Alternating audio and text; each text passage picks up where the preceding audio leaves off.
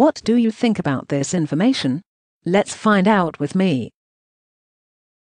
Arlene Foster has savaged the Irish president's decision to snub the Queen after he declined an invitation to a Northern Ireland centenary event. Former DUP leader Arlene Foster has failed to contain her views on the Irish president's decision to shun the Queen, comparing President Higgins to the Queen. Ms. Foster told GB News the monarch sets a high standard for reconciliation. She points to the Queen of Ireland's historic trip in 2011, although she herself suffered directly from Irish terrorists. The Queen will attend the centenary, which has been put together by the 4 church leaders in Ireland. Ms. Foster said, "It was an event to reflect, to look at reconciliation, to look hopefully to the future.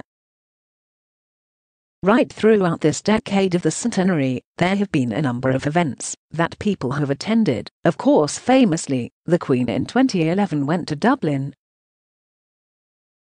When she was there, she acknowledged 1916 and those who took part in the rising against the British, when her grandfather would have been monarch at the time."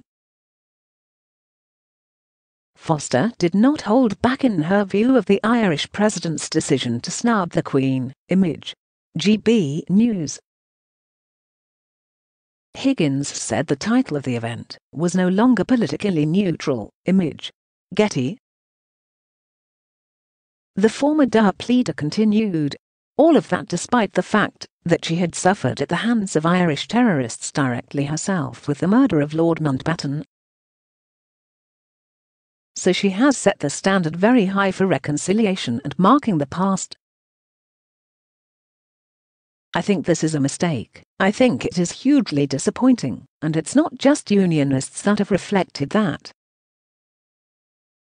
The Alliance Party have urged the president to reconsider. The former Taoiseach has said he should be there.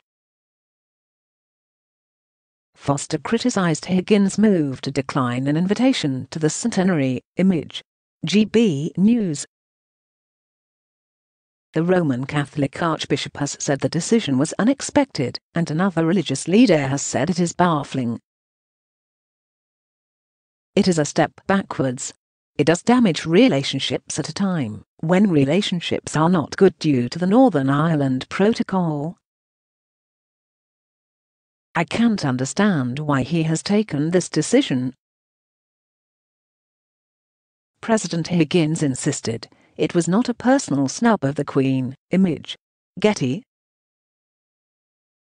President Higgins said the invitation sent to him for the event had referred incorrectly to him as the President of the Republic of Ireland, rather than the President of Ireland.